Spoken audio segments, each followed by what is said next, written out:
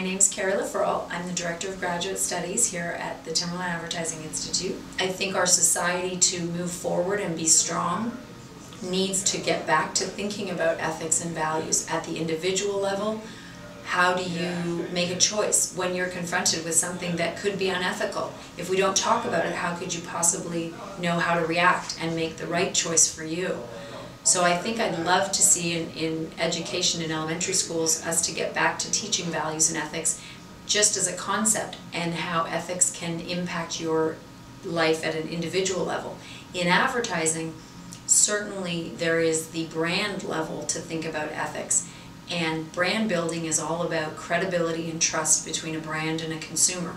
If we don't have that credibility as a brand and that trust, we will not have long-term consumers.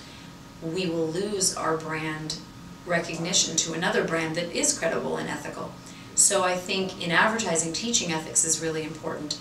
For the institution of advertising, which we consider to be the cumulative of all ads out there and the impact of advertising as an institution on the economy, society, and culture, again, advertising ethics is super important, because if we don't have it, we're going to get regulated, if you want to look at it in a very pragmatic way.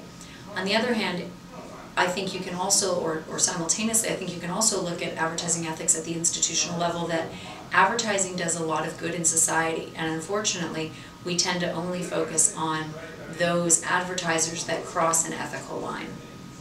So it would be nice to have people, when you say advertising, not say, oh, that profession, or if I say I teach advertising ethics, often the reaction is, do those go together?